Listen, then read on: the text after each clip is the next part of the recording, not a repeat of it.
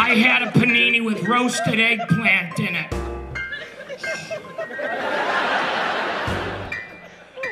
I know eggplant. I think you know I know eggplant.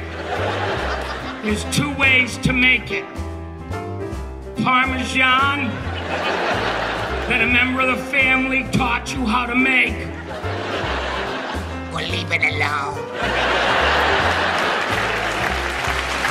I confront people at the supermarket. I don't know, excuse me, I've seen you have that eggplant in your hand. You got like your Aunt Marie's recipe or something? No, I looked up on the internet and there was this little recipe. Put it down! Get it out of your hand!